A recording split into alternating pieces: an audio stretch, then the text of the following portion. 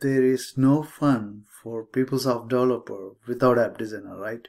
In today's video, I'm going to show you how to install PeopleSoft App Designer for a PeopleSoft Single User Installation.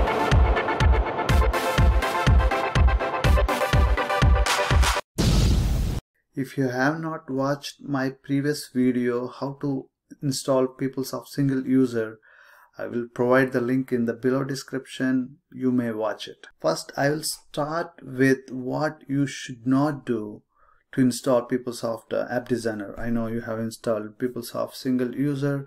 Now you are ready to install PeopleSoft App Designer. You don't know where to begin. Then you go to Oracle support website and you can see, let me show you the page. There's a PeopleSoft PeopleTools patch home page, and then you can go to PeopleTools. There are multiple versions of PeopleTools here. As you can see, there are PeopleSoft 8.57, and there's a patch link here where you can download. Don't do that, please. This is only for the patches, and this is not the basic installation. I tried this and it never worked, so don't do that. Let's move on to the actual installation. Let me provide the steps to install PeopleSoft App Designer. Alright, so these are the 4 steps that we do to install App Designer for PeopleSoft Single User. First, we need to locate the installation file. Next, you need to update TNS entry so that App Designer can communicate with the Oracle database, and you need to run PeopleSoft installation program given as part of installation folder. And lastly, you need to configure the PeopleSoft configuration. So let's do all this steps. Step number 1, let's find out the installation file. Before we do anything, first we need to start the virtual machine. I'll go ahead and kick off the Oracle virtual machine. Okay, let's start the virtual machine. This is the machine where PeopleSoft Single User is installed. If you want to know how to install this, you need to watch my previous video. In order to locate the installation file, we need to access the files from virtual machine. So our virtual machine is configured with a host-only network adapter.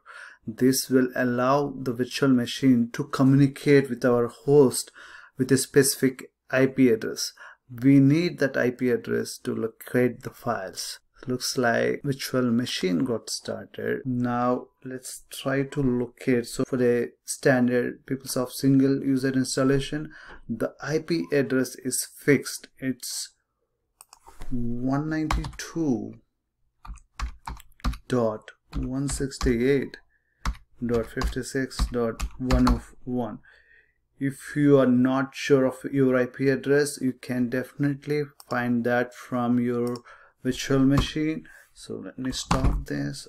Okay, if you type this command ifconfig, you can see your IP address here, 192.168.56.101. So now once you do that, all you need to do is go to the Windows search bar, Windows 10 search bar, and type your IP address, 168.56.101.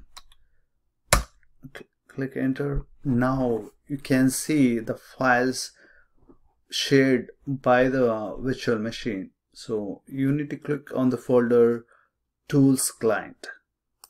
So this completes our first step. Let's move on to our second step, update TNS entries. The TNS entries can be found in the same installation folder. You can see this TNS names file. You need to double click on it and you can see the TNS entry for the new PeopleSoft Single User Installation.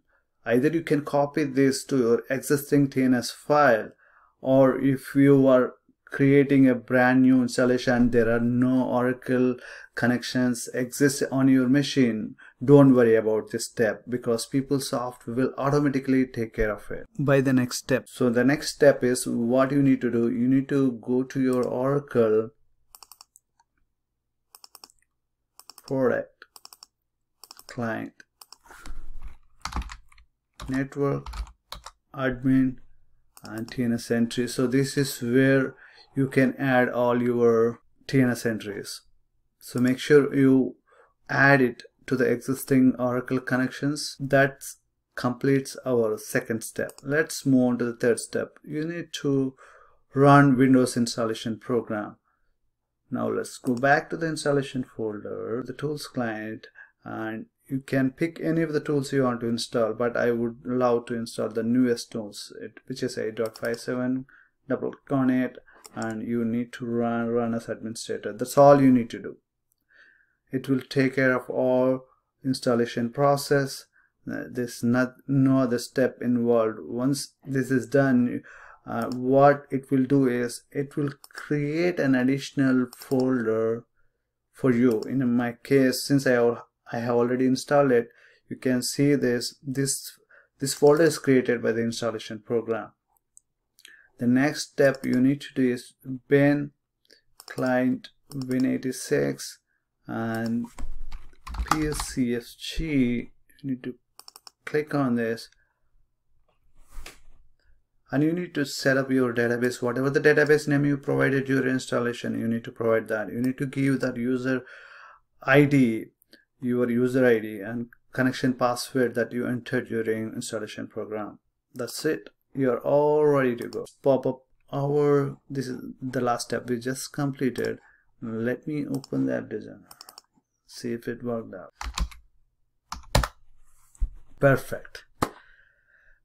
That's it for today, guys. Feel free to drop some comments and feedback. Love to hear back from you. Thank you for listening to me. Bye bye.